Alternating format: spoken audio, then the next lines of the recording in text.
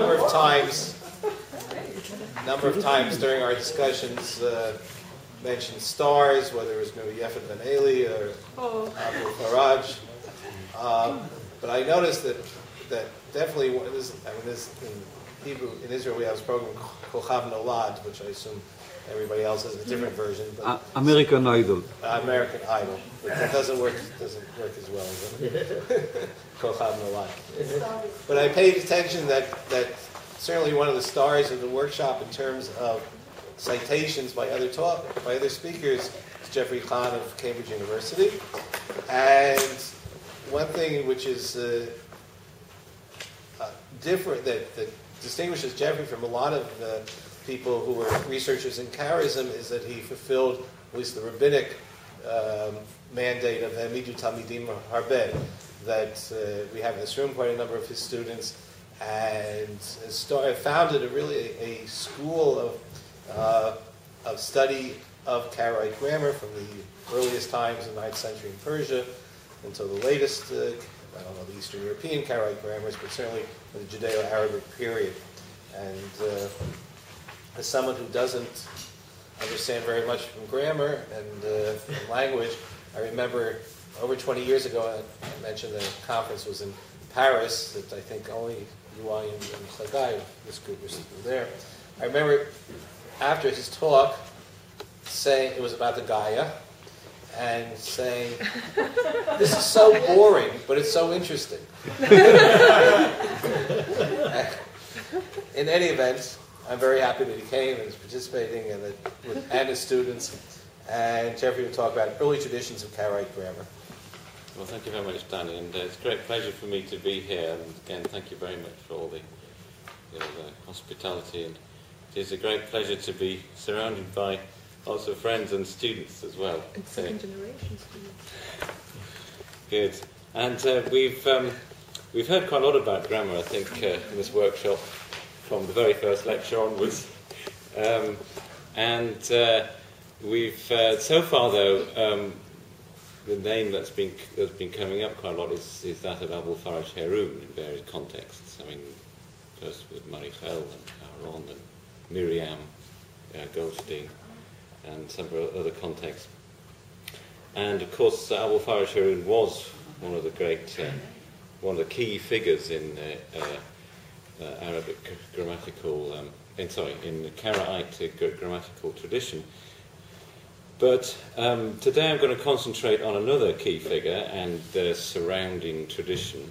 That is Yusuf ibn Nuh, who was the predecessor of Abu Faraj and represents, as I'm going to present here, a very different approach to grammatical thought. Indeed, I mean, we'll see that Abu Faraj was according to Ibn al-Hiti, Abu Faraj was the pupil of Ibn Nuh, though it doesn't really show from the works. If you read Abu Faraj, he doesn't seem to really know much about the tradition of Ibn Nuh at all, so one wonders what kind of pupil he was, actually. But less successful than you have been. Okay, so Yusuf ibn Nuh's work is datable to the second half of the 10th century. The surviving works that are explicitly attributed to him in the colophons have the form of biblical commentaries. These include colophons. These include commentaries that are primarily exegetical in nature, a commentary that is concerned primarily with translation, and a grammatical commentary. Ibn Nuh was heir to a tradition of Hebrew grammar that had developed among the Karaites of Iraq and Iran. This was brought to Jerusalem in the migrations of Karaites from the east during the 10th century. Ibn Nuh himself was an immigrant from Iraq. I shall refer to this grammatical tradition as the early Karaite tradition of Hebrew grammatical thought. Abu Faraj Haroun continued some of the elements of this tradition, but was innovative in many ways, both in method and in content. During most of his adult life, Abu Ya'qub Yusuf ibn Nuh, known in Hebrew as Yosef ben Noach, resided in Palestine. According to Ibn al-Hiti, who wrote a chronicle of Karaite scholars, he had a college Dar lil-Ilm in Jerusalem, which appears to have been established around the end of the 10th century. One Hebrew grammatical text that is attributed to Yusuf ibn Nuh is extant. This work is referred to in the colophons either simply as the Dikduk or as Nukat Dikduk, points of grammar. In what follows, I shall refer to it by its shorter title. It is written in Arabic, that is to say, manuscripts are written in Hebrew script most usually, so Judeo-Arabic, though much of the technical terminology is Hebrew. Abu Ya'qub Yusuf ibn Nuh is likely to be identical with Abu Ya'qub Yusuf ibn Bakhtawayh, or Bakhtawi, who is mentioned in some sources. Bakhtawayh may have been the Iranian equivalent of the name Nuh or Noah. Persian Bakht, fortune, prosperity, this may be the etymology. Yusuf ibn Bakhtawayh is stated in the sources to have been a grammarian who composed a book called Ad-Dikduk, and there are references to the Khatser, or the compound of Ibn Bakhtawayh, which is likely to be identical with Ibn Nuh's college, referred to by Ibn al-Hiti by the corresponding Arabic term dar. Remember, dar in the Middle Ages meant an enclosure, not a house as we know it. Ibn Bakhtawayh is described as the Babylonian and teacher of the diaspora, Mu'allim al-Jaliya, which indicates that his career had begun in Iraq. The Dikduk of Ibn Nuh is not a systematically arranged description of the Hebrew language, with the various aspects of grammar presented in separate chapters, but rather a series of grammatical notes on the Bible, together with sporadic exegetical comments. Occasionally a general principle of grammar is discussed, but in most cases grammatical concepts are not explained, and their sense must be inferred from the context in which they are used. The work covers the entire Bible, selecting words and phrases that are deemed to require elucidation and analysis. It consists of a series of entries headed by a phrase from a biblical verse that constitutes the subject of the comment.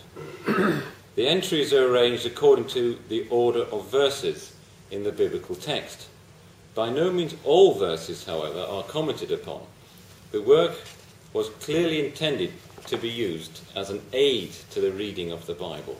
It does not offer instruction on the rudiments of Hebrew grammar, but rather concentrates on points that Ibn Nuh believed may be problematic for the reader, or concerning which there was controversy.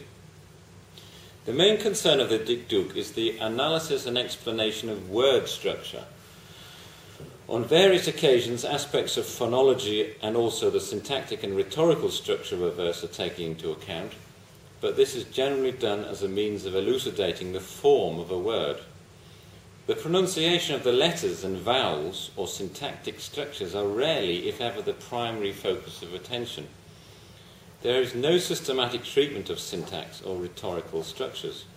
The Dikduk, therefore, is not a comprehensive grammar of Hebrew, either in its arrangement or in its content. It concentrates on what are regarded as problematic grammatical issues. This is reflected in the title of the work, Nukat Dikduk, which is found in one manuscript. The Arabic term nukat can have the sense of questions, difficult points, or notes explaining difficulties. These problematic issues are generally referred to as masail, the singular mas'ala, a question, when they occur in certain rubrics within the manuscripts. So there's the rubric saying masail. In his analysis of word structure, Ibn Nuh attempted to find consistent rules governing the formation of words.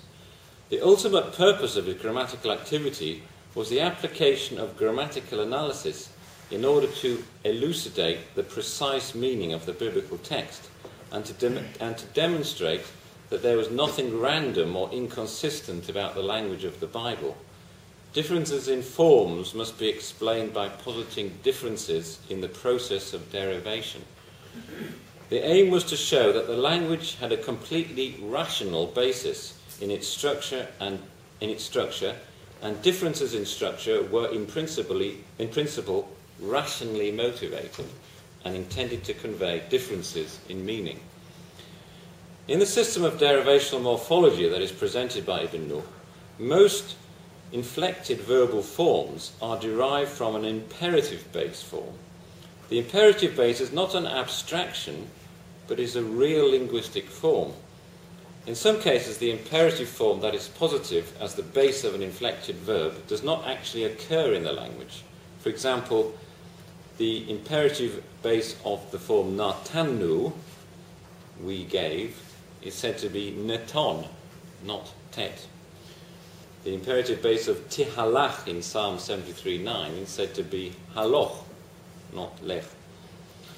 The imperative base of biksha, without a dagish in the kof, is said to be bakshe, not bakesh.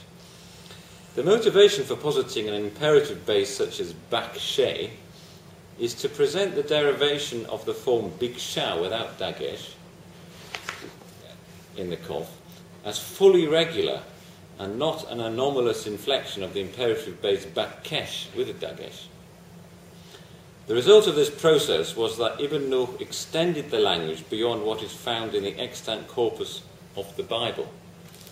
The new forms that were postulated in this way were not intended to be used for the writing of creative literature.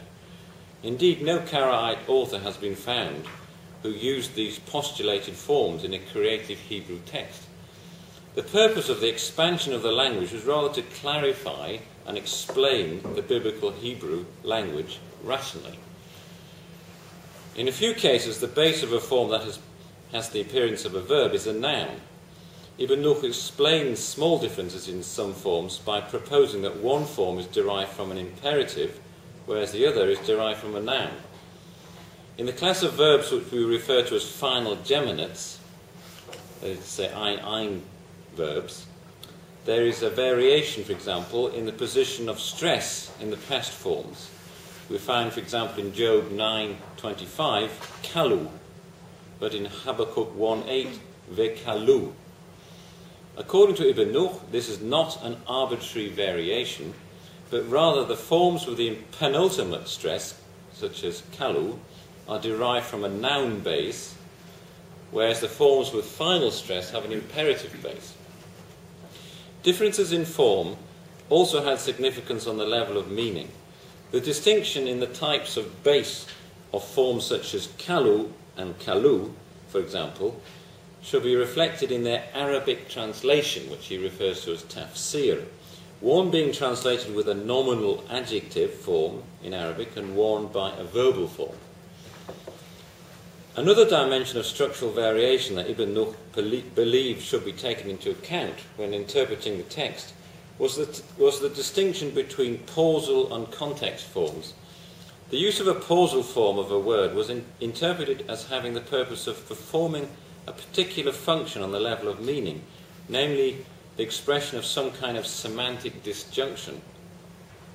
In many cases, for example, a pausal form is said to mark the boundary between a statement and an elaborative comment that supplies the reason or justification for what precedes.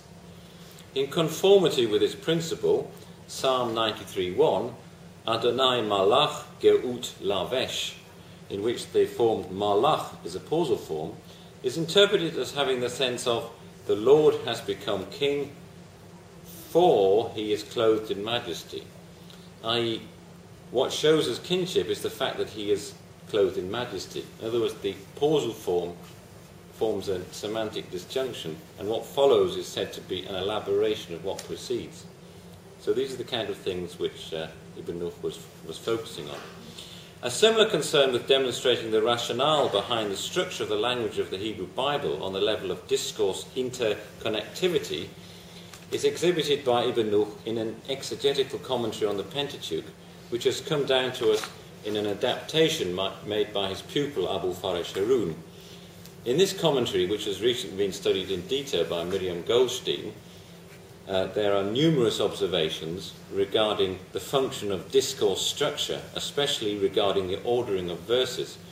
This concern for demonstrating the rationale of compositional structure is indeed found in the works of other Karaite exegetes of the period. The Dikduk of Ibn Nuh is the earliest extant text that can be identified with certainty as a Karaite grammatical work attributed to a specific author. Ibn Nuh, however, was certainly not the earliest Karaite grammarian. Other Karaite scholars of his generation wrote grammatical works. Judah Hadassi, for example, refers to a grammar book of Sahel ben Matzliach. A number of grammatical concepts of the early Karaite grammatical tradition are found in the Bible commentaries of Yefet ben Eli and the lexicographical work of David ben Abraham al-Fazi. Ibn Nuh himself refers to other anonymous scholars, or ulama, of grammar. Indeed, some anonymous Karaite Bible commentaries that are extant contain grammatical concepts relating to the early Karaite tradition, such as a commentary on Hosea that has been reconstructed from Geniza fragments by the late Friedrich Niesen. Some of the grammarians mentioned by Ibn Nuh are referred to as deceased. Abul Farash Harun attributes some grammatical concepts to the teachings of earlier Karaite grammarians in Iraq. The traditions of this earlier Iraqi school described by Abul Faraj correspond closely to what we find in Ibn Nuh's Dikduk. Ibn Nuh was an immigrant to Palestine from Iraq, where he was, it seems, a pupil of the Iraqi circle of Karaite grammarians. According to a passage in one anonymous medieval Karaite source, the discipline of grammar began in Isfahan. The Karaite al-Qilqasani, writing in the first half of the 10th century, refers to Hebrew grammarians from Isfahan, Tustar and Bosra. This indicates that already during the time of Sa'adi Gaon, Karaite schools of grammar were well developed in Iran. The teachings of the early Karaite grammarians of Iran are also referred to in an anonymous Karaite grammatical text that was written in the 11th century. These are referred to in the past tense, which implies that they were active at a period that predated that of the author. Some fragments of Hebrew grammatical texts that are written in Judeo-Persian have indeed been preserved in the Cairo Geniza. These include fragments of a text that clearly belongs to the early Karaite tradition of grammar. This text is a grammatical commentary on the Bible that is very close both in format and content to the Dikduk of Ibn Nuh. The theory of grammar is virtually identical to that of the Dikduk. The derivative base of verbs is said to be imperative forms. It is likely to be a product of the early Iranian schools of Karaite grammar, which appear also to have been the ultimate source of the grammatical tradition that is reflected in Ibn Nuh's Dikduk. A further source demonstrating the Iranian background of the early Karaite grammatical tradition is a Judeo-Persian commentary on Ezekiel that was published recently by Tamar Gindin. This text, although primarily exegetical in nature, contains several grammatical comments that exhibit a grammatical terminology and theory and a style of presentation that conform to what is found in Ibn Nuh's Dikduk. According to a statement by Abul Farash Harun, the practice of deriving verbal inflections from the imperative, which was the hallmark of the early Karaite grammatical tradition, was also followed by the Kufan school of Arabic grammar. It is not possible, however, to identify such a practice in the extant Arabic grammatical literature, and it is not at all clear that it is a concept that is borrowed from Arabic grammatical thought. The concept may indeed reflect the Iranian background of the Karaite tradition, in that in Middle and New Persian, the imperative form has a clearer structural relationship to both the present and past forms of the verb than in Hebrew and Arabic. In New Persian, for example, kardan, to do, we have the imperative form kar, do, mikar, by adding a prefix to form the present, and kard, by adding an element on the imperative base. So there's a much more transparent relationship between the imperative and the other derivative forms of the verb than in Hebrew, than in saying sort of shmor, yishmor, but shamar, which seems to have no clear relation. The past Hebrew form having no clear relationship with the imperative. The Hebrew term dikduk is found in sources predating the rise of Hebrew grammatical thought. In rabbinic literature, the verbal form dikdek is used in the sense of attention to fine details of pronunciation, and also with the meaning of investigating thoroughly the content of Scripture.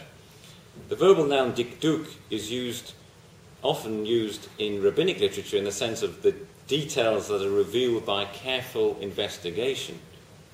For example, the dikdukei haTorah, minute details of biblical exposition. Among the texts relating to the activities of the Masoretes, the term is used in the title of the most famous collection of Masoretic rules, the Dikdukei HaTa'amim, compiled by Aharon ben Asher. This refers to the subtle details of the use of accents in Scripture. The author assumes that the general rules are known and focuses on the fine points and the exceptions to the general principles. The title of Ibn Nuh's work, the Dikduk, seems to have retained the sense of investigating the fine points of Scripture and did not denote simply investigation of the language. The discipline of Dikduk, as reflected in Ibn Nuh's work, concentrated on selected details of the analysis of Scripture. It was concerned mainly with the details that were judged to be problematic and in need of particular attention, which are generally referred to as masail, questions or issues. Ibn Nuh assumed that the general rules of the language were already known to his audience. When discussing such masail, Ibn Nuh frequently cited various alternative opinions. Some of these may have reflected the differing opinions of scholars who were active in the Karaite grammatical circles in the 10th century. It is likely, however, that in most cases the primary purpose of the proposal of such alternative is pedagogical, in that it was a method of inviting the reader or the hearer to explore a variety of possibilities without them being necessarily attributable to any particular scholar. It encouraged inquiry and engagement rather than passive acceptance of authority. Indeed, the text of Ibn Nuh's work appears to be closely associated with the oral teaching of grammar in the schoolroom rather than drawing on a preceding written source. In the early Karaite tradition, therefore, Dikduk was a method of investigating Scripture by the study of the subtle details of its language. The purpose of this investigation was both to establish the fine details of its meaning and also to demonstrate that the language conformed to a logical system. The discipline of Dikduk, as exhibited by the work of Ibn Nuh, was closely associated with the activity of the Masoretes, who applied themselves to the study of the details of the reading tradition and written transmission of the biblical text. A central feature of Ibn Nuh's method of presentation is the explanation as to why a word has one particular form rather than another. This often involves comparing closely related forms that differ from the form that is under investigation only in small details. The issue that is addressed is why these fine distinctions in form exist. This may be compared to the practice of the Masoretes to collate words that were similar in form but differed only in details. This was a central feature of the Masoretic method, and lists recording these collations are found throughout the Masoretic notes that were attached to Bible codices. The purpose of this was to draw attention to fine details of form to ensure that they were preserved in the transmission of Scripture. Collations of two closely related forms of a word were also compiled in independent Masoretic treatises such as Ochla ve'Ochla. By the 10th century, the Masoretes also compiled treatises that formulated rules for the occurrence of some of these fine distinctions in form with regard to vowels and accents. The most famous work of this kind is the Dikdukei HaTa'amim, the rules of the details of the accents, which was compiled in the first half of the 10th century by Aharon ben Asher. As remarked, the Dikduk of Ibn Nuh was concerned principally with morphology. It was intended, it seems, to complement such treatises as Dikdukei HaTa'amim, the exclusive concern of which was pronunciation and accents. This complementary relationship between the Masorah and grammar, which characterizes the early Karaite grammatical tradition, contrasts with the scope of the grammatical work composed by Sa'adi Gaon in the 10th century. After leaving Egypt, Sa'adi spent a few years in Tiberias studying among the Masorites. According to Dotan, he composed his grammar book, Kitab Fasih Lughat al-Ibraniyin, while he was in Tiberias during the second decade of the 10th century. Until the Dikduk of Ibn Nuh, unlike the Dikduk of Ibn Nuh, the grammatical work of Sa'di does not complement the work of the Masorites, but rather incorporates numerous elements from it. The surviving sections of the work include not only treatments of grammatical inflection and word structure, but also several chapters relating to the Tiberian reading tradition. The material for some of these has clearly been incorporated from the Masoretic tradition, and direct parallels can be found in the extant Masoretic treatises such as Dikdukei Ta'amim. Sa'adia refers to the accents on various occasions. Dotan, indeed, suggests that one of the missing chapters may have been concerned specifically with accents. We may say that Sa'adi's grammar book is not a product of collaboration with the Masorites or a complementary expansion of the scope of Masoretic teaching, as is the case with the Dikduk of Ibn Nuh, but rather was intended as standing separate from the Masoretic tradition. The grammatical activity denoted by the term Dikduk in the early Karaite tradition, therefore, was closely associated with the work of the Tiberian Masorites. This is further shown by an early text published by Aloni that contains a list of technical terms for the various aspects of biblical study. These are described in the text as Dikdukei HaMikra, which has the sense of the fine points of Scripture established by detailed investigation. The list includes Masoretic, grammatical and hermeneutical terms.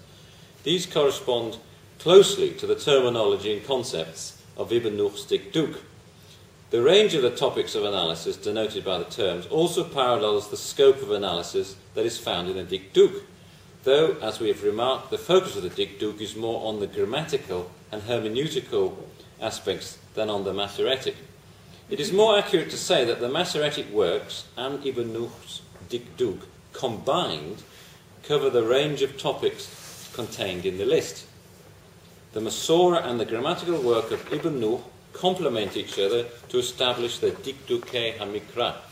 This list was not intended primarily as a foundation for the study of grammar per se, but rather as a methodology for establishing the correct interpretation of Scripture. Aloni, in his edition of this list of technical terms, claimed that it was of Karaite background. One should be cautious, however, of being too categorical on this issue. Certain details of its content suggest that it was composed in the early Islamic period. It would therefore come from a period when Karaism was in its embryonic stages of development. The main evidence that Aloni cites for its being a Karaite work is the reference to the text to the Ba'alei HaMikra, the masters of Bible study. This term was used in some texts in the Middle Ages to designate Karaites. It is found, however, already in rabbinic literature in the sense of those who study only the Bible and not the Mishnah or Gemara. It should be noted, moreover, that in Masoretic texts it is sometimes used as an epithet of the Masorites, who were professionally occupied with investigation of the Bible. The contents of the list were incorporated by a number of later authors into their works. These included not only Karaites, but also Rabbinites, such as Dunash ben Labrad. The fact that some of the grammatical terms found in Ibn Nuh's Dikduk are Hebrew is significant for the dating of the origins of the Karaite grammatical tradition. The list of Dikdukei Mikra is entirely in Hebrew. This is in conformity with the use of Hebrew in Masoretic works before the 10th century. The Hebrew technical terms of Ibn Nuh's Dikduk would seem to be vestiges from this early period. Some of this Hebrew terminology can in fact be traced to rabbinic texts. It is clear, however, that the Karaite grammatical tradition also took over elements from Arabic grammatical thought. The Dikduk of Ibn Nuh contains some Arabic technical terms. Moreover, many of the Hebrew terms that are found in the list of Dikdukei Mikra and also in Ibn Nuh's Dikduk appear to be calques of Arabic terminology. Rafi Talmon has shown that some of the Arabic terms that that correspond to the Hebrew of the list of Dikdukei Mikra are found in the earliest layers of the tradition of Arabic grammar and Quranic exegesis in the 8th and 9th centuries.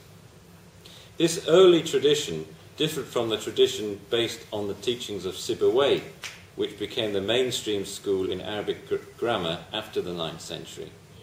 It is relevant to note that Arabic grammatical thought in its earliest stages was closely associated with Quranic exegesis and only later became a distinct discipline. This would parallel the association between grammar and exegesis that is reflected by the Dikdukei Mikra list, and also the fact that the Dikduk of Ibn Nuh has the structure of a biblical commentary rather than a systematic grammar. The Dikdukei Mikra list and the Masoretic treatises such as Dikdukei Ta'amim belong to the Tiberian Masoretic tradition. How are we to reconcile the proposed close relationship of the early Karaite grammatical tradition to the Tiberian Masorah with the proposal that the Karaite grammatical tradition had its roots in the East, in Iraq and Iran? The explanation is doubtless that the Tiberian Masoretic tradition was not restricted to a local diffusion, but rather was regarded as a prestigious tradition by Jewish scholars, Rabbanite and Karaite, throughout the Near East. The Karaite al-Turkesani, writing in the first half of the 10th century in Iraq, explicitly states the superiority of the Tiberian tradition. There are references in medieval sources to the fact that scholars from Tiberias travelled long distances to teach the Tiberian tradition. Moreover, scholars from the eastern communities of Iraq and Iran came into contact with the Tiberian Masoretes by migration to Palestine. This applied to numerous Karaites, including Yusuf ibn Nuh himself. It is clear from the names of scribes active in the circle of the Tiberian Masoretes that some were of Iranian origin. This applies, for example, to the scribe Sa'id ibn Farjoy, who clearly has a Middle Iranian name. It is also relevant to note that the Masoretic material in early Tiberian Bible codices contains numerous elements originating in the Babylonian Masorah, as has been shown by Yosef Ofer in his book on the Babylonian Masorah. This can be explained as a reflection of the migration of Masoretes from east to west. Furthermore, some early Tiberian Masoretic manuscripts contain words with Babylonian vocalization in their Masoretic codices. The colophons of the early Tiberian Masoretic Bible codices indicate that many of them came into the possession of Karaite communities. Some studies have shown that the Masoretic notes in some Tiberian Bible codices, including the Aleppo Codex, contain some elements that appear to reflect Karaite rather than Rabbanite theology or halakha. For example, a recent article by Raphael Zer in Sfunot argued that some of the Masoretic notes in the Aleppo Codex seem to reflect a Karaite theology about the transmission of the mitzvot. Does this mean that the whole circle of Tiberian Masoretes were Karaites? This would, in principle, neatly explain why the early Karaite grammatical tradition complemented the Masoretic treatises, whereas the grammar of Sa'dia was an independent work. There are several problems, however, with such a simple assessment. The medieval sources refer to several generations of Masoretes, some of them belonging to the same family. They indicate that the family of the famous Masoret Aharon ben Asher had been involved in Masoretic activities over 5 generations. Aharon ben Asher lived in the 10th century, and so Asher the elder, who is stated to be the great-great-grandfather of Aharon, is likely to have lived in the second half of the 8th century, before the emergence of Karaitism on the historical scene. Some of the Masoretes, furthermore, were closely associated with the Rabbanite Jewish authorities. For example, there is a Masorete known as Pinchas Rosh Yeshiva, Pinchas, the head of the academy, that is to say the Rabbanite academy, who lived in the 9th century. The Yeshiva, or academy, was a central body of Rabbanite Judaism, the body of Rabbanite Jewish communal authority in Palestine. As remarked already, the term Ba'alei HaMikra, the masters of Bible study, which is used to designate both Karaites and Masoretes in the medieval sources is found already in rabbinic literature, in the sense of those who study only the Bible and not the Mishnah or Gemara. Some close parallels to the format and phraseology of the Masoretic notes can in fact be found in Midrashic literature composed before the Islamic period. All this suggests that Karaite scholars joined forces with an existing stream of tradition of Bible scholarship in Rabbinite Judaism, enhancing it and developing it further by finding the rational basis of minor differences or difficult forms of words. A further point that should be made is that Ibn Nuh and Karaite grammarians of the 10th century and 11th century in general were concerned with the reading tradition, the Karaite, reflected by the Tiberian vocalization signs, and showed little concern for the orthography of the written text, the Ketiv. The reading tradition was the basis of all of Ibn Nuh's grammatical analyses. Al-Khirqasani, in his discussions of the basis of authority for the Hebrew Bible, contended that the ultimate authoritative source was the reading tradition of the people of Palestine, by which he meant Tiberius, rather than the written tradition, the written form of the text with orthographic inconsistencies. One of his justifications was that the reading tradition had been transmitted by the whole community, the Ummah, since the time of the prophets, whereas the written orthography had been transmitted on the authority of small circles of scribes, which is therefore more liable to corruption or willful change. Indeed, as is well known, the Karaites have left many Bible manuscripts from the Middle Ages that represent the Karaite of the Tiberian Masoretic text in Arabic transcription. These can be understood most easily as a reflection of the priority that the Karaites gave to the reading tradition. A few fragmentary texts are extant that are closely associated with Ibn Nuh's Dikduk and belong to the early Karaite grammatical tradition. We have already mentioned a Judeo-Persian grammatical commentary, which parallels the Dikduk both in grammatical theory and in structure. In addition to this, we have large fragments of an early Karaite grammatical text that is not in the form of a biblical commentary, but rather is a systematic classification of the morphological patterns of biblical Hebrew verbs and nouns. This classification represents the core grammatical thought that developed within the early Karaite discipline of Dikduk. The text is attributed to a certain Sa'id.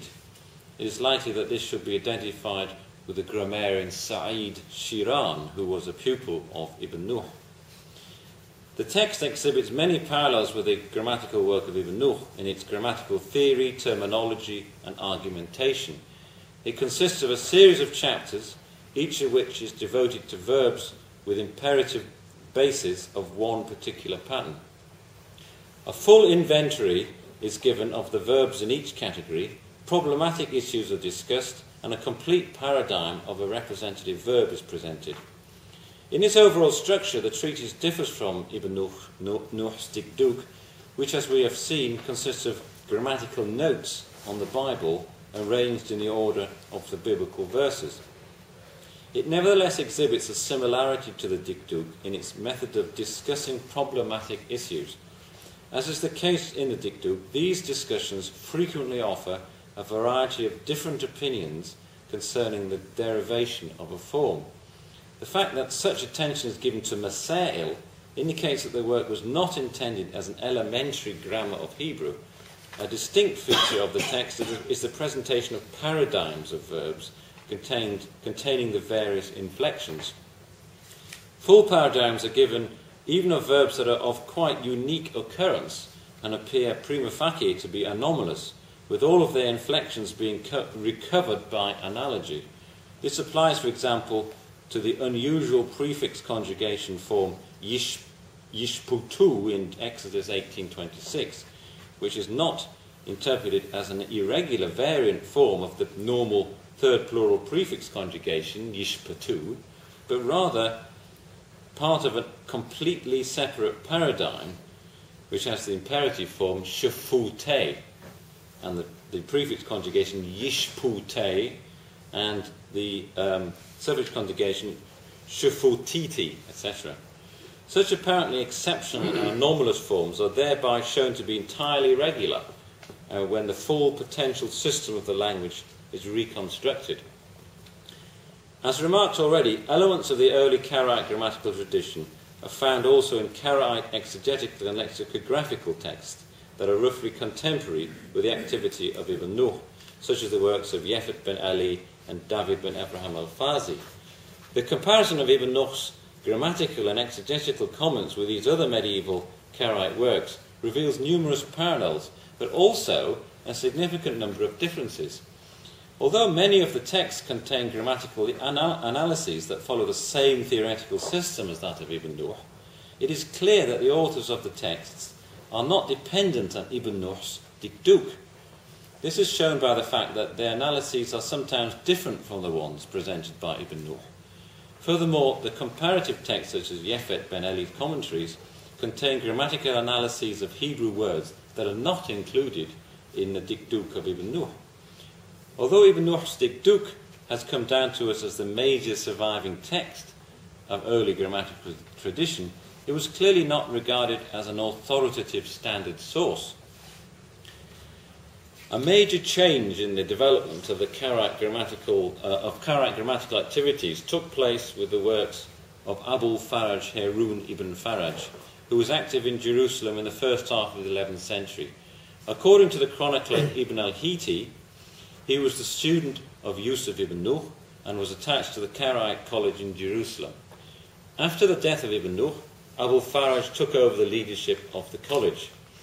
Abul Faraj Harun wrote several Arabic works on the Hebrew language. The largest of these is the comprehensive work on the Hebrew morphology and syntax, consisting of 8 parts, the Al-Kitab Mushtamal, Ala al-Usul wal-Fusul fi al-Lughat al-Ibraniyya, as we heard about earlier on in this workshop, which was completed in 1026. This consisted of 8 parts which may have originally been produced as separate books. He composed a shorter version of the work called Al-Kitab al-Kafi fi al-Lughat al-Ibraniyya, the sufficient book on the Hebrew language, as we've also heard earlier on. The earliest known manuscript of this work, the Al-Kitab al-Kafi, has a colophon dated to 1037. Al-Kitab al-Kafi had a much wider circulation than Al-Kitab al-Mushtamil, judging by the number of extant manuscripts containing the work. We have a few fragments of a text that appears to be an epitome of Al-Kitab al-Kafi, so we have 3 degrees of shortening of the work, 2 degrees of shortening of the work.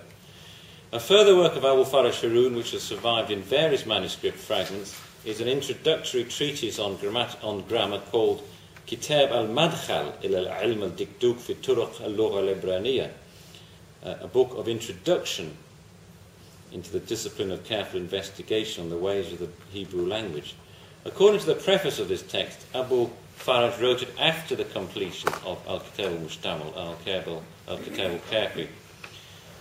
The work includes a discussion of the terminology that was used by the early Karaite grammarians. These include many of the Hebrew terms that are found in the Dikduk of Ibn Nuh and related early texts, but not used by Abul Faraj himself in his own grammatical works. Most of the grammatical works of Abul Faraj Harun are systematically arranged studies of the Hebrew language as an independent discipline. He indeed sometimes goes beyond the description of specifically Hebrew grammar and discusses general principles of human language. In some sections of his works, he addresses philosophical issues such as the origin of language and its nature, as we saw early on in Marichel's presentation. The perspective of these works, therefore, differs from that of Ibn Nuh's Dikduk, the primary purpose of which was the investigation of scripture by grammatical analysis and the demonstration of the logical structure of the language of scripture. His comprehensive approach to grammar contrasts with Ibn Nuh's practice of concentrating on the problematic issues, the masail or nukat. Another divergence from the approach of Ibn Nuh is the categorical approach of Abul Faraj. He rarely presents alternative opinions. Abul Faraj refers to the grammarians of early generations, such as Ibn Nuh, as al-Dikdukiyun. He did not use the term Dikdukiyun to designate all people engaged in the study of grammar.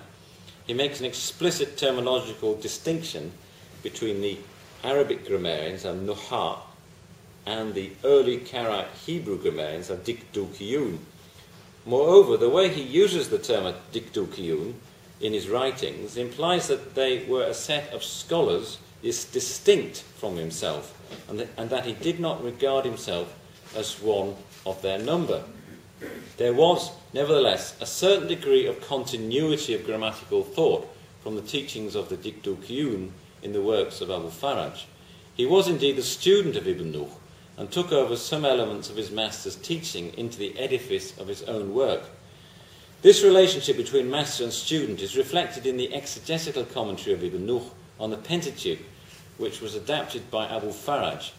As shown by Miriam Goldstein, in this adaptation, the original text of Ibn Nuh is interwoven with the elaborations, clarifications, and sometimes criticisms of the student. The primary purpose of Abu Faraj in his grammatical works was the systematic investigation of the language, whereas the main objective of the earlier Karaite grammarians, as Ibn Nuh, was the elucidation of the problematic grammatical details of Scripture. As we have seen, attempts were made already by certain circles of Karaite grammarians before the time of Abu Faraj to systematize grammatical knowledge. This consisted mainly in the classification of verbs and nouns according to their patterns and inflections. These treatises, however, lacked the scope of the grammatical works of Abu Faraj. Abu Faraj follows closely the approach to grammar that had been adopted by most Arabic grammarians of his time. This was the approach of the so-called Bosran school of Arabic grammarians, which had become the mainstream tradition by the 10th century. The dependence of Abu Faraj on the Bosran tradition is seen in the scope of his works, in his grammatical theory, and in his Arabic technical terminology. Much of the terminology of the earlier Karaite tradition, by contrast, was Hebrew. One example of this relating to grammatical theory, his grammatical theory, is his claim that, Abu Faraj's claim that the derivational base of verbs is the infinitive rather than the imperative, as we saw from Aharon's presentation. This, as we've seen, as I mentioned earlier, the derivation of verbs from the imperative was a central feature of the earlier Karaite grammatical theory. Unlike Ibn Nuh's work, it is clear that Abu Faraj's work draws on written sources belonging to the Arabic grammatical tradition, and indeed his sources can be identified. It is difficult to trace the grammatical thought of Ibn Nuh to its origin, and the early Karaite grammarians. It's difficult to trace the origin of these to any particular written source that is extant. Rather, the format of these early Karaite grammatical texts, particularly those of Ibn Nuh, appear to be records of discussions that were originally conducted orally within a schoolroom. One is reminded of the conclusions of Gregor Schurler in his research of the transmission of Islamic thought in the early Islamic period, that the sources of works in the Islamic religious sciences of the 8th to 10th centuries were lessons given by teachers on the basis of written notes which were read or recited for students who took their own notes. The written form of these texts are redactions based on notebooks associated with such lecture activity. Ibn Nuh's Dikduk is indeed presented in the form of notes. It focuses on masail rather than presenting systematic descriptions. It discusses alternative opinions. Furthermore, some of the later Karaite texts that are clearly pedagogical in nature, as we shall hear from Naja's presentation shortly, many of these more pedagogical texts have many of their roots in the tradition reflected by the works of the early grammarians such as Ibn Nuh. The works of Abu Faraj, by contrast, have the hallmarks of literary compositions. They are systematically arranged with a clear authorial voice. They are self-contained and not dependent or complementary to oral teaching. They were clearly directly dependent on identifiable written sources and reproduced these virtually verbatim in some cases, the major source being Kitab al-Usul fi Nahu of the grammarian As-Sarraj. The context of this activity is likely to have been the Karaite Dar al-Ilm, which was the focus of Karaite intellectual activity in the 11th century. Colophons of works refer to books being dedicated to the college, which indicates that it contained a library as well as being a meeting place for scholars. This shift to more direct dependence on written Arabic sources no doubt was one of the drivers that brought the Karaite grammatical tradition more into line with mainstream Arabic grammatical thought, away from the penumbra of the activities of the Masurids. It is important to note, however, that Abul Faraj's comprehensive work on grammar, Al-Kitab al-Mushtamil, and its short version, Al-Kitab al-Kafi, are concerned principally with morphology and syntax. They do not contain treatments of the Masoretic reading tradition. Abul Faraj composed a separate work on biblical reading called Hidayat al-Qari, the Guide for the Reader, which has been preserved in a long and very shorter versions. It presents a description of the pronunciation of the consonants and vowels in the Tiberian reading tradition, as well as the system of accents. This dichotomy between grammar, that is morphology and syntax, and biblical reading in the works of Abul Faraj can be regarded as a feature of continuity from the earlier Karaite tradition. One should contrast this again with the grammatical work of Goldstein-Goren, Kitab Fasih Lughat al-Ibraniyin, which, as we have seen, contains extensive treatment of various features of the Masoretic reading tradition, the source of which was the Masoretic treatises.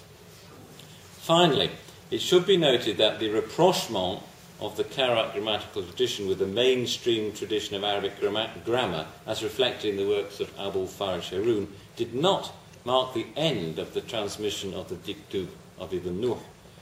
There is evidence that the Dikduk continued to be transmitted at a later period, and what is more, it underwent later redactions. A number of manuscripts contain shortened versions of the Dikduk. One manuscript was written in Tinnis in Egypt, which was almost certainly copied after the destruction of the Karaite Centre of Scholarship in Jerusalem by Crusaders in 1099. After the 11th century, Egypt, together with Byzantium, became one of the centres of Karaite scholarship. These texts show that the Dikduk continued to be studied, at least in a shortened form, after the 11th century. These shortened versions are redactions of the long Dikduk as a written text. They were apparently not the result of oral schoolroom lectures, which, as we have seen, was the background of the original text. So a comparison of the shorter text to parallel passages in the original Dikduk shows various redactional strategies, which include the reduction of examples, the elimination of alternative opinions, and, most interestingly, the updating of technical terminology and the reformulation of grammatical description in conformity with the standard Arabic grammatical tradition. Such careful reworking of the Dikduk is the result of close study of its contents. The updating of terminology and reformulation indicate that it was more than of antiquarian interest and was regarded as a valuable source for grammatical study at a later period. The fact that one of the short versions of the Dikduk is appended to a biblical commentary suggests that it was actively used in Karaite exegetical study at that period. To conclude, the Karaite tradition of Hebrew grammar appears to have emerged in Iran and joined forces with the Masoretic tradition of Bible scholarship in Tiberias. It was complementary to the Masoretic tradition, unlike the grammatical work of Sa'adiyya, which itself, Sa'adiyya's work, was independent of the Masoretic tradition. The major text that has come down to us, the Dikduk of Ibn Nuh, although written in Arabic, was clearly not dependent on any specific text in the Arabic grammatical tradition, but rather appears to be notes of orally delivered lectures. Some parallel extant texts indeed are written in Persian, and at a later period, we've just seen, the Dikduk was transmitted as a written text and underwent literary redaction. And just in 2 minutes, I'll just say, just to talk about perhaps the future of, as I see it, of the study of Karaite grammatical tradition. I think, I mean, we have now, there are a number of texts now that have been published, and as really I'm giving you a sort of this survey of the state of the art, excluding what Nadia is going to say in a minute, which is going to complement this presentation. But we clearly still have, there's a lot of work to be done on extant texts. I mean, there are still a number of extant texts that need to be edited. And I have to say, perhaps now getting a little bit, speaking autobiographically, that, many of us in this room have devoted many hours of work into editing text, and we all know what a laborious activity it is. But it really is the only way to make progress in the field. And this is for not only because it makes the text extant for others, for other scholars to work on, but also because it is only through a careful critical edition, in my opinion, and its translation that you really can penetrate some of the complicated ideas that appear in these texts. Now, as for the sort of texts which still remain to be edited, I mean, there are a number of texts from all of these, from both the early period, time of Ibn Nuh, and also from Abu Faraj. There's still a number of texts of Abu Faraj not published. And also there's some tantalizing reference I heard from Achaga Ben Shammai of some text discovered in this latest so-called Afghan Geniza, which has been in the news recently, which apparently contains one text of a grammatical nature, seems to be some sort of grammatical commentary in Hebrew, entirely written in Hebrew, with Babylonian vocalization, which would sort of suggest that possibly confirm that the hypothesis that really the very first Karaite grammarians were writing in Hebrew. So, thank you.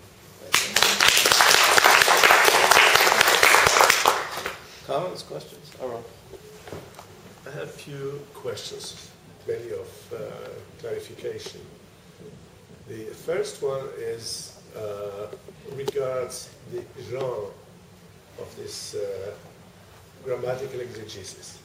As we find about in the same period in Spain, huge writing in the same genre is grammatical exegesis to the prophets, the Rebbe Luda.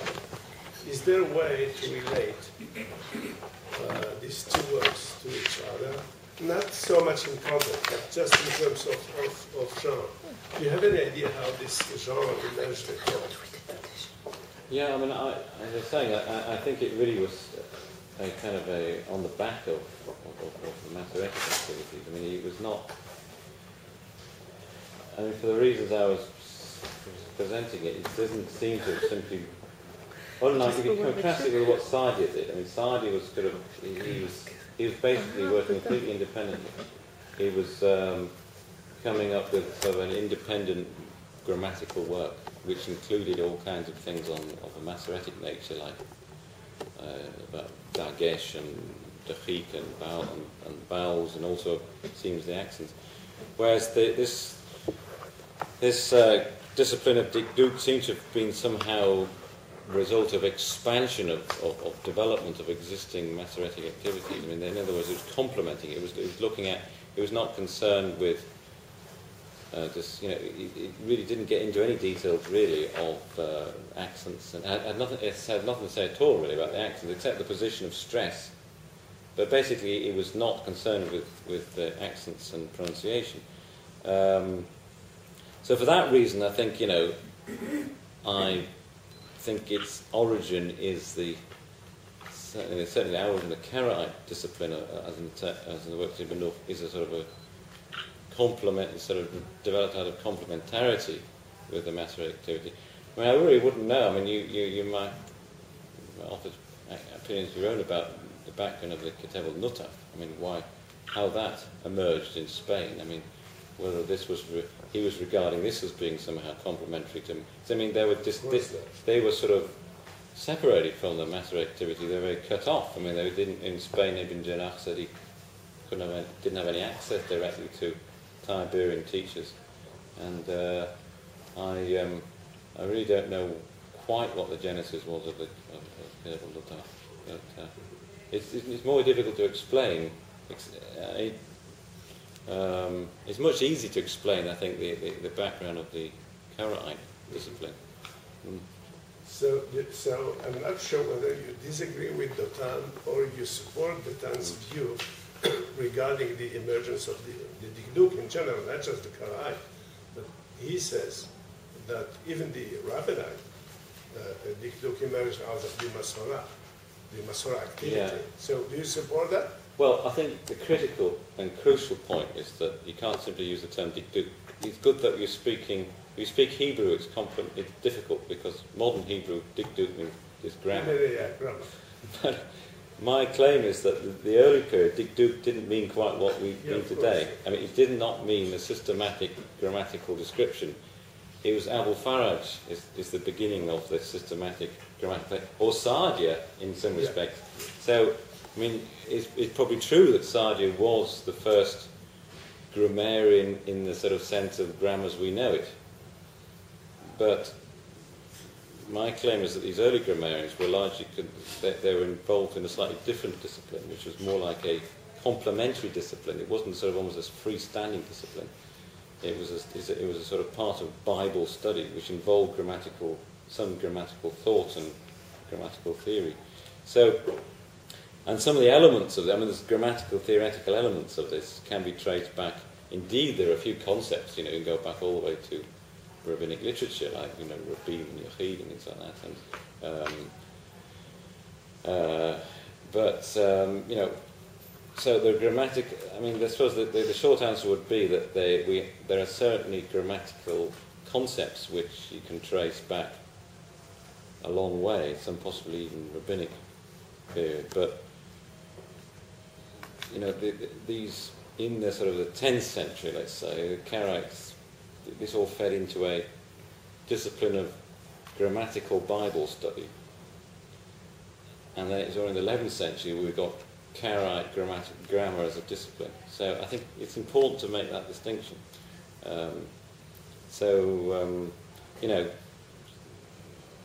I think the answer to who was the first grammarian, or what's the origin, the dawn of Arabic Hebrew grammar, it is not as simple as that. It didn't, not a sort of big bang that suddenly the discipline of Hebrew grammar began, I think.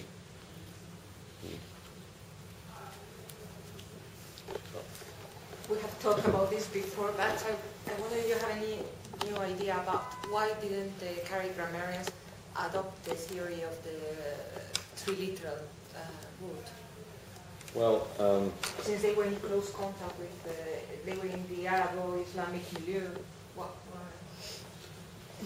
Well, I mean, the actual fact is, the Ibn Nuh does have a concept of an abstract. I mean, I didn't go into it here, but I mean, his main derivation morphology is that he derived in process of derivation. The actual starting point of the derivation is a morphological form, the imperative, which is a real form. But he does also have a concept of an abstract root, which he calls the jawhar, the sort of essence of the word, which can contain certain weak elements. I mean, particularly middle weak elements, like the vab in kam yakum. He would say the jawhar is kof, waw, vav, mem, for example. Though he doesn't adopt the sort of the rigid sort of theory of triliterality. I think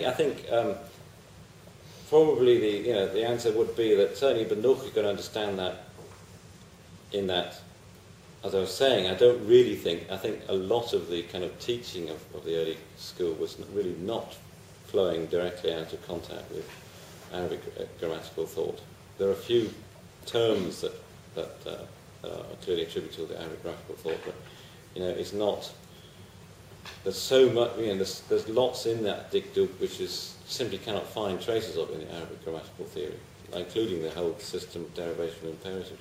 So probably that's more understandable. Why Al-Faraj didn't adopt it?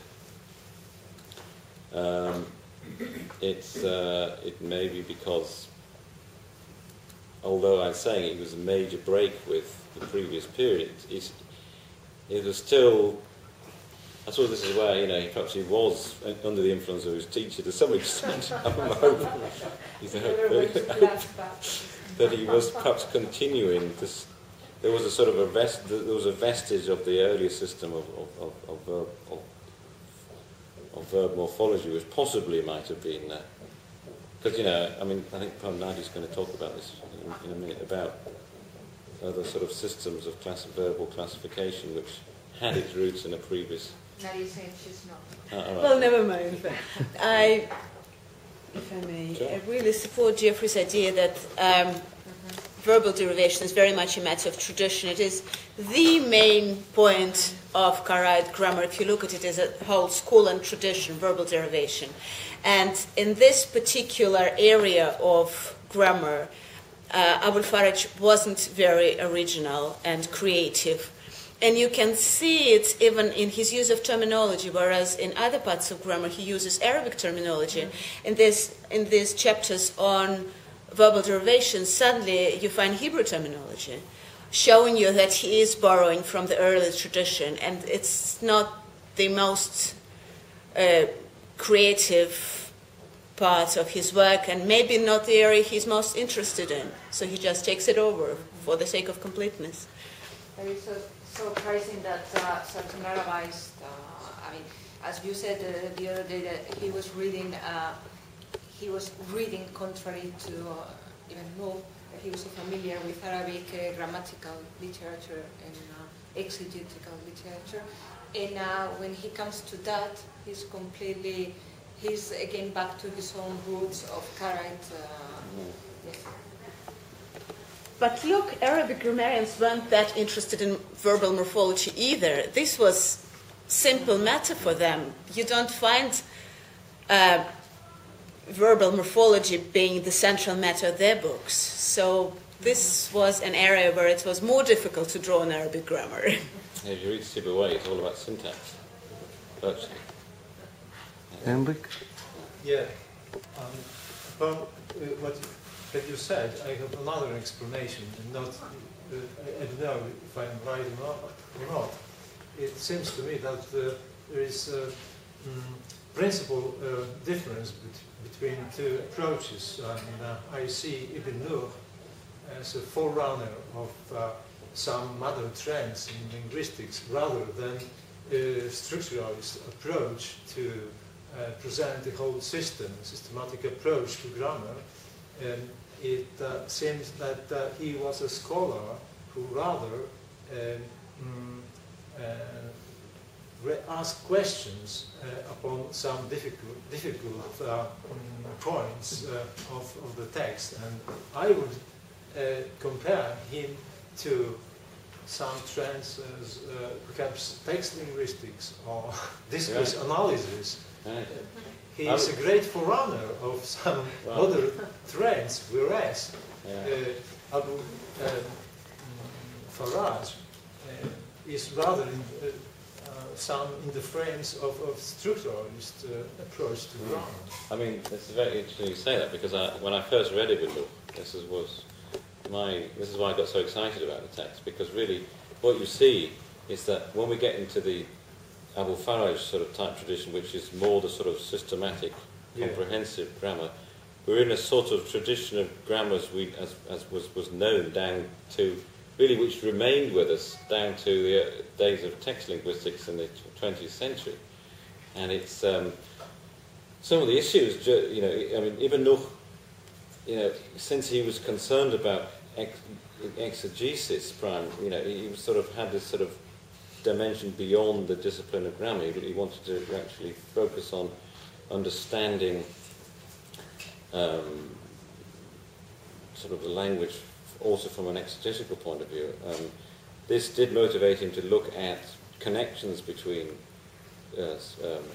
sentences, but particularly with regard to this issue of pausal forms, which is connected. This is a grammatical sort of element in these, this sort of issue. And in fact, many of the sort of statements he makes are very reminiscent of some of the statements of the text linguistics in the 20th century, when people are talking about relations between clauses. Yeah. And it's very interesting how in biblical studies, text linguistics have really blossomed in the last few decades in biblical studies by people primarily interested in exegesis, whereas they have not really developed at all in other Semitic languages like Arabic, or I don't know, Aramaic or Akkadian or whatever. There's not really so much interest in text linguistics, but in biblical studies there's developed an interest because people are interested in the actual use of language to explain the text. And this is precisely what Ibn Nuh was doing 1,000 years ago. So we've gone full circle. Yeah. And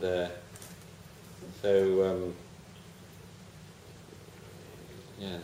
I see some common notes in such approaches to text as, for example, one comma or a label or Lakov, or Wierzbicka, who just raise questions and solve particular questions and don't form the whole system of grammar.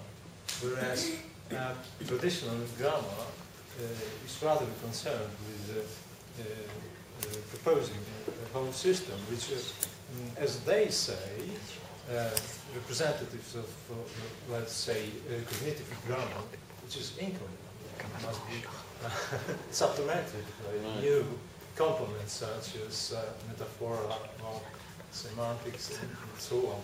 Perhaps it goes too far, but nevertheless, so I see a main difference in approach. Another question I would like to say, I appreciate how much work you have done, but as well, if I properly understood, so you haven't retrieved the whole work of Ibn Nuh? Well, they can retrieve most of it. The actual work on the Ketuvim, on the Nevi'im, the writings of the prophets, is basically we got the full text essentially in its original version. The Pentateuch, it's only survived in fragments, and a lot of those are shortened versions. Interesting. I don't know whether there's any significance in that. But there are fragments of other texts relating to the early tradition. I mean, Nadia's worked on some of these. You've discovered some fragments in the Ghanese as well relating. She'll tell you about her discoveries shortly. Methodological restriction is linked to this question until we don't know the whole output of Ibn Nuh. We may not draw any final conclusion that somebody else who followed him doesn't rely on it, because we don't know the whole of his output. Perhaps it's not the case. Yeah, I mean, the point I made is that I recently did a comparison of Ibn Nuh and Geoffrey and a couple of other commentators, basically, on Hosea. And it's interesting how the Geoffrey, for example, he has lists of he has some grammatical comments in his commentary, but probably about 50%, possibly 60, 70%, I'm not sure, you can find parallels in Ibn Nuh, but 30% you can't, showing that Geoffrey, I don't know where Geoffrey got his grammatical knowledge from, but he was clearly, Ibn Nuh was certainly not, he was just the tip of the iceberg, I think, of the grammatical sort of teachings which were going on in the Karaite schools in the 10th century. And some of this filtered into the exegetical texts without appearing in his Dikduk. Because we don't really know what the background of the Dikduk was. I mean, my current thinking is it was not simply it wasn't a literary text. It wasn't something that, Ibn Nuh didn't sit down one day and write the whole book. And it was, he was really it is reflecting all the classroom teaching, and this is how, as Gregor Schurler said, this is what happened in the early Islamic period. And these may have even been simply student notes. I mean, who knows? There might have been the notes of students, not necessarily even the author. I mean, we don't know. In which case, we might not have the full story for that reason. I mean, students don't take full notes. Thank you. I just want to make one comment that I learned from my teacher, Professor Nachum Sarna, Zichrono Livracha, who argued that the fact that both the Karaites and the Rabbinites were willing to accept the Masoretic text and work was the fact that even though it only appeared in the 9th century, it really was much more ancient and therefore predated the split between the groups.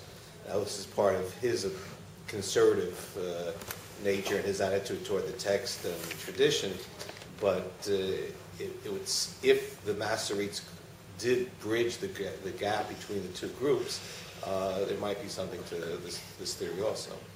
Yeah, I mean, I think this idea that there's a lot of wasted energies. There's been a lot of wasted energy trying to sort of argue whether the Masoretes are Karaites or Rabbinites. I mean, my feeling now is very much that there was an issue that what happened was simply joining of forces.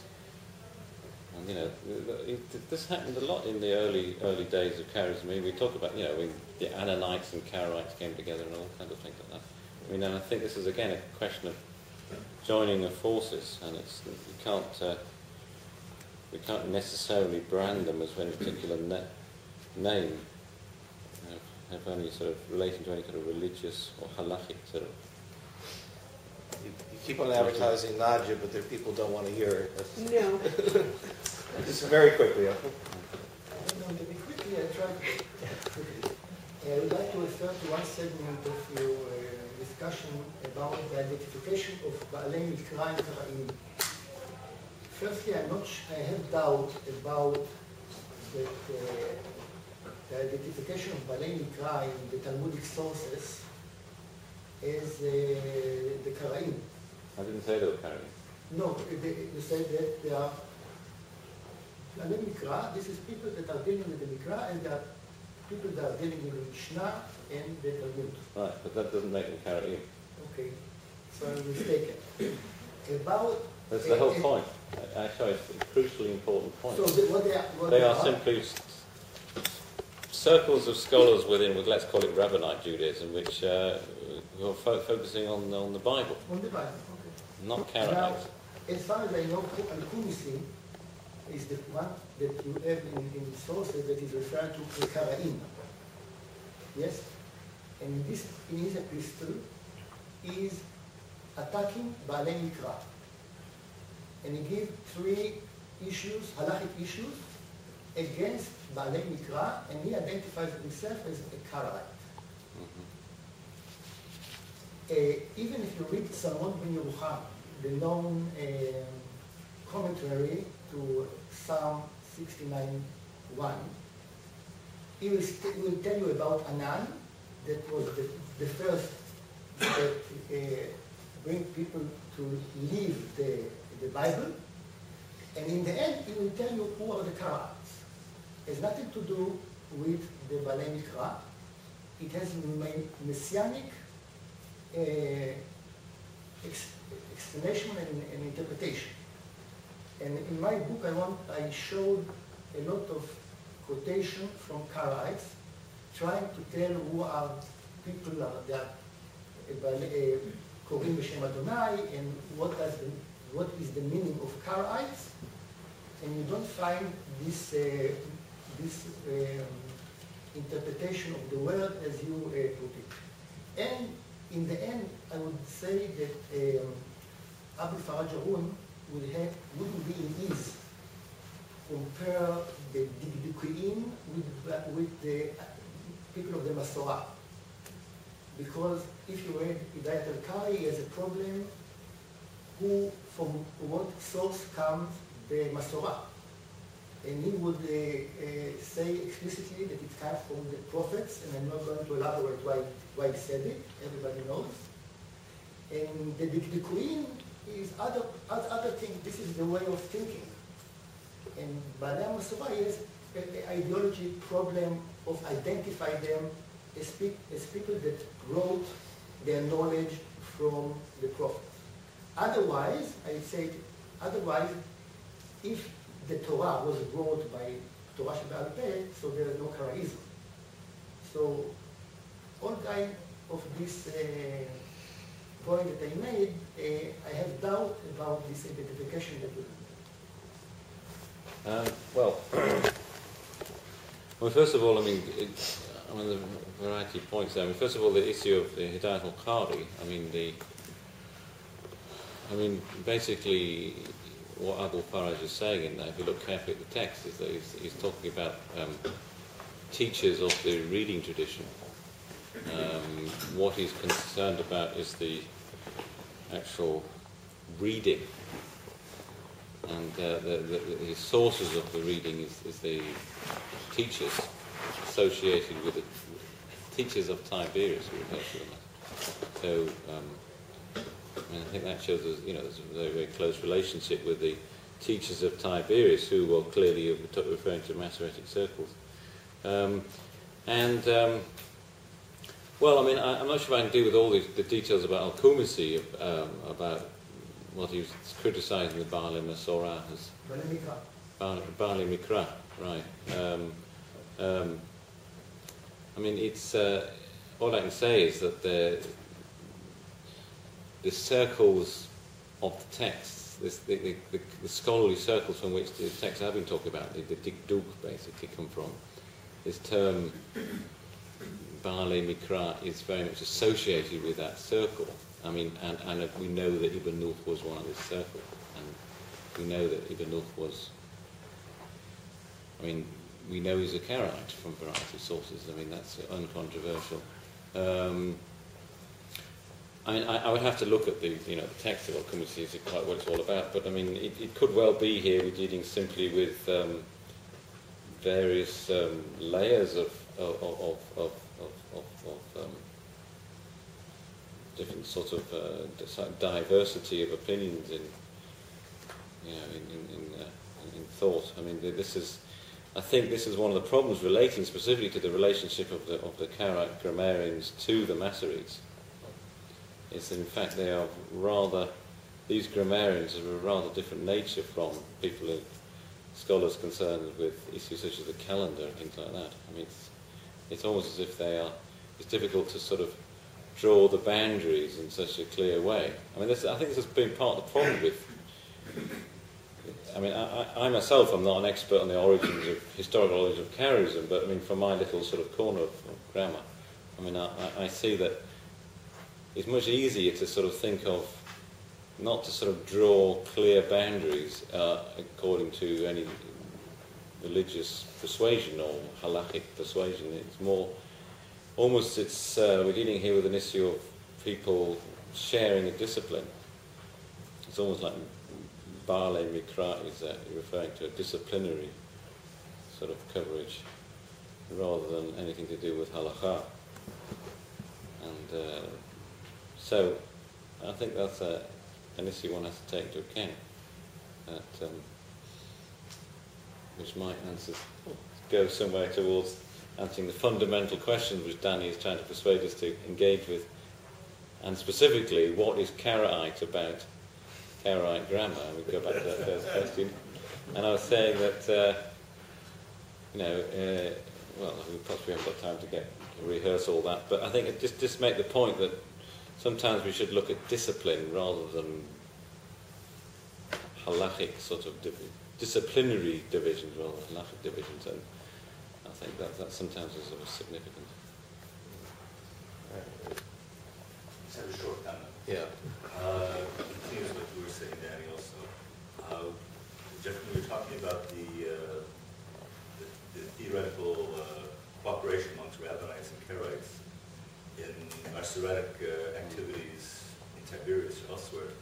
It reminded me very much of the background which is behind the Plummet work which I described, where it seems that there was some sort of atmosphere of accommodation and cooperation, and there was a crisis, and it blew up, so to speak, and that's what generated that Plummet work. But there was in the background, there seems to have been this type of cooperation or some sort of interaction in a positive way between Karaites and Rabbinites, which may have been, this Masoretic activity that you were describing. The question is, when do they stop eating in each other's houses? I mean, if you have a different discipline, or you're an historian and you're a grammarian, you can socialize. But if you eat meat and milk and you don't eat meat and milk, it's more difficult. Well, before Maimonides, you have to remember that they intermarried and they prayed in each other's synagogues. Yeah, no. According to Geniza, we know that they prayed in each other's synagogues. Yeah. And so why not sit down and vocalize that? I was wondering what will happen in Ranain when the two synagogues start having competitions as to where the people go. Anyway, thank you very much. With a bit of Kiddush.